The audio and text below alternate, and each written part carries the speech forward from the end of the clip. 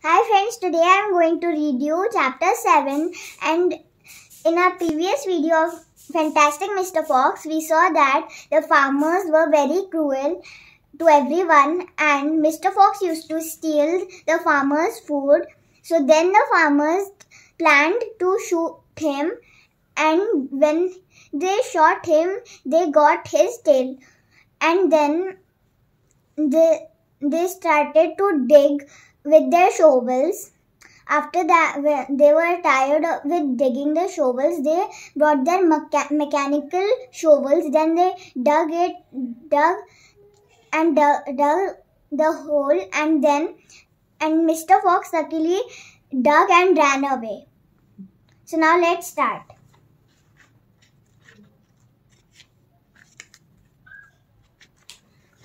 Chapter 7, We'll Never Let Him Go. At 6 o'clock in the evening, Bean switched off the motor of his tractor and climbed down from the driver's seat. Bunch did the same. Both men had enough. They were tired and stiff from driving their tractors all day. They were also hungry. Slowly they walked over to the small fox's hole in the bottom of the huge crater. Bean's face was purple with rage. Bunch was cursing the fox with dirty words that cannot be printed. Bogus came waddling up. Dang and blast that filthy, stinking fox, he said. What the heck do we do now? I'll tell you what we don't do, Bean said. We don't let him go. We'll never let him go, Bunce declared. Never, never, never, cried Bogus. Did you hear that? Mr. Fox yelled Bean, bending low and shouting down the hole. It's not over yet, Mr. Fox. We're not going home till we have strung you up dead as a dingbat. Whereupon the three men all shook hands and one another and swore a solemn oath that they would not go back to their farms until the fox was caught. What's the next move? Bunce asked Bunce, the pot-bellied dwarf. We are sending you down the hole to fetch him up, said Bean. Now you go, you miserable midget. Not me, screamed Bunce, running away. Bean made a sickly smile. When he smiled, you saw his scarlet gums. You saw more gums than teeth. Then there's only one thing to do, he said. We starve him out. We camp here day and night watching the hole. He'll come out in the end. He'll have to. So Bogus and Bunce and Bean sent messages down to their farms asking for 10 sleeping bags and supper. Now it's chapter 8. The foxes begin to starve. That evening, 3 tents were put up in the crater on the hill, one for Bogus, one for Bunce, and one for Bean. The tents surrounded Mr. Fox's hole, and the 3 farmers sat outside their tents eating their supper. Bogus had 3 boiled chickens smothered with dumplings. Bunce had 6 donuts filled with disgusting goose liver paste, and Bean had 2 gallons of syrup. All 3 of them kept their guns beside them. Bogus picked up a steaming chicken and held it close to the fox's hole. Can you smell this, Mr. Fox? He shouted. Lovely tender chicken.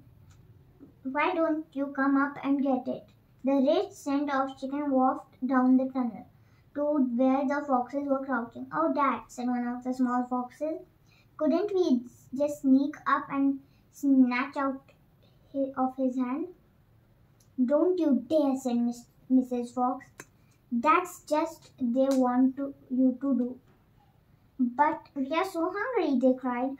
"How long will it be till we get something to eat?" Their mother didn't answer them, nor their father. There was no answer to give.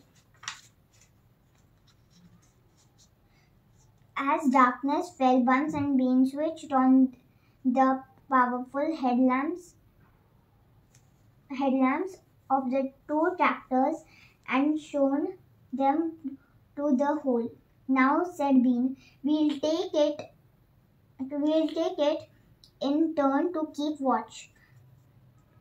One watches while two sleep." And so on all through the night. Bogus said, "What if the fox digs a hole right through the hill and comes out on another side?" "You didn't think of that one, did you?" "Of course I did," said Bean, pretending he had. "Go on, then. Tell us the answer," said Bogus. Bean picked something small and black out of his ear and flicked it away. "How many men have you got working on your farm?" he asked. 35, Bogus said. "I've got 36, Mun said. "I've got 37, said Bean. "That makes 108 men altogether. We must order them to surround the hill. Each man will have a gun and a flashing light. There will be no escape then for Mr. Fox." So the order went down to the farms, and that night 108 men formed a tight ring around the bottom of the hill. They were armed with sticks and guns and hatchets, with pistols and all sorts of horrible weapons.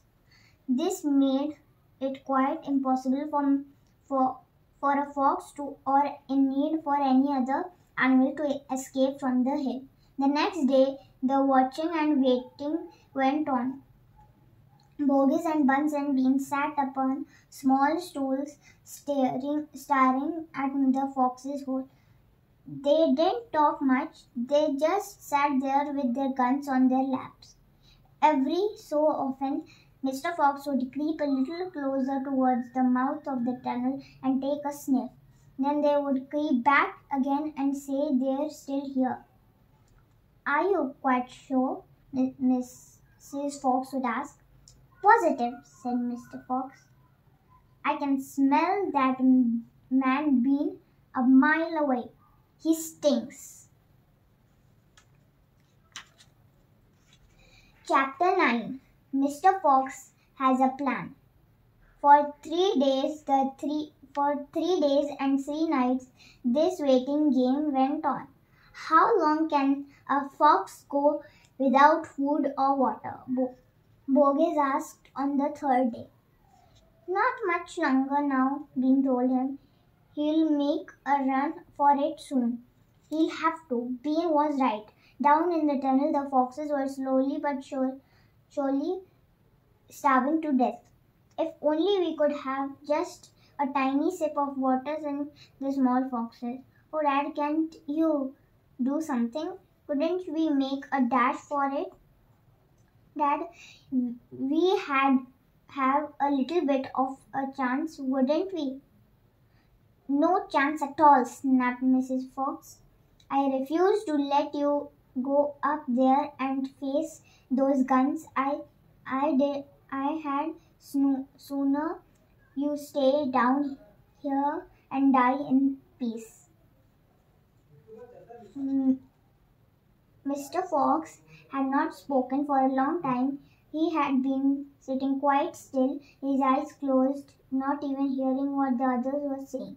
Mrs. Fox knew that he was trying desperately to think of a way out, and now, as she looked at him, she saw him steer himself and get slow to his feet. He looked back at his wife. There was a little spark of excitement dancing in his eyes. "What is it, darling?" said Mrs. Fox quickly. I have just had a bit of an idea," Mr. Fox said carefully. "What?" they cried. "Oh, Dad, what is it? Come on," said Mrs. Fox. "Tell us quickly." "Well," said Mr. Fox. Then he stopped and sighed and sadly shook his head. He sat down again. "It's not good," he said. "It won't work after all." "Why not, Dad?" "Because it means more digging, and there aren't any of us strong enough for that after 3 days and 3 nights without food."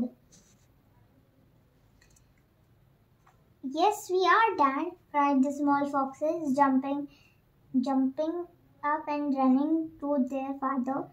"We can do it. You see if we can't. So can you."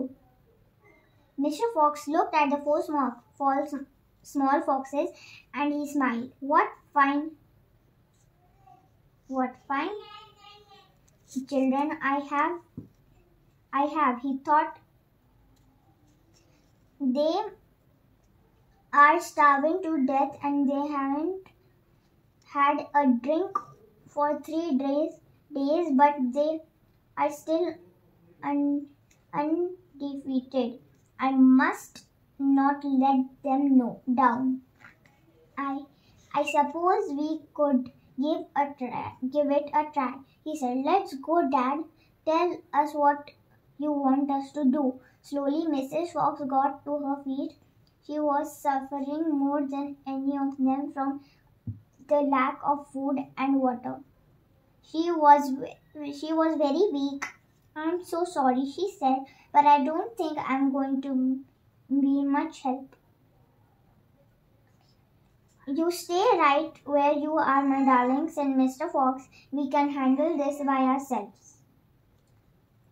So now we are finished with our 3 chapters of Fantastic Mr. Fox, and thank you. Bye. Don't forget to like, share and subscribe on my channel Twish for Kids by Kids. Bye.